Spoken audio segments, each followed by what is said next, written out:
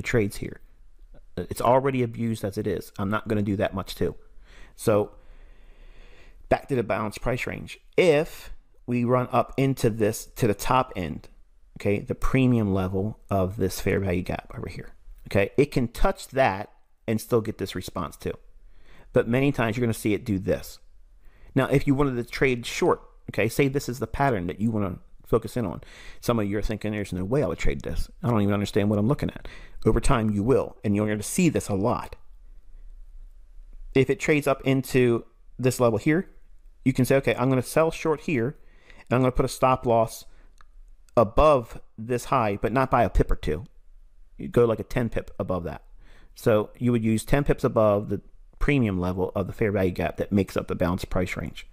Now, some of you are thinking, man, this sounds like you're making this stuff up as you go along. But the charter members are smiling right now. They're saying, man, this stuff still keeps forming. Like, it's exactly what he taught. It's in your charts all the time. And if you have extra time on a Saturday and you're just relaxing in between your regular studies, you can go through and look for areas like this. And when you find them, it does these things like this.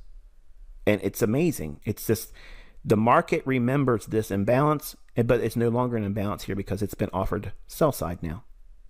So go back to that imbalance there, and it's hitting that. Where on earth is the level that would be considered supply, demand, support, resistance, Elliott, harmonic?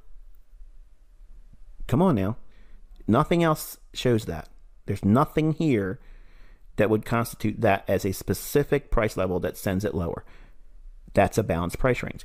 That is also one of those things when I was looking at it, I was like, there's an algorithm that's remembering this imbalance, but it's been now balanced.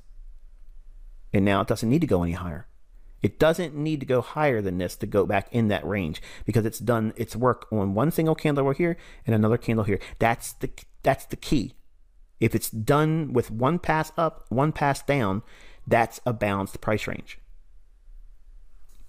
Then you have the sell-off. Okay.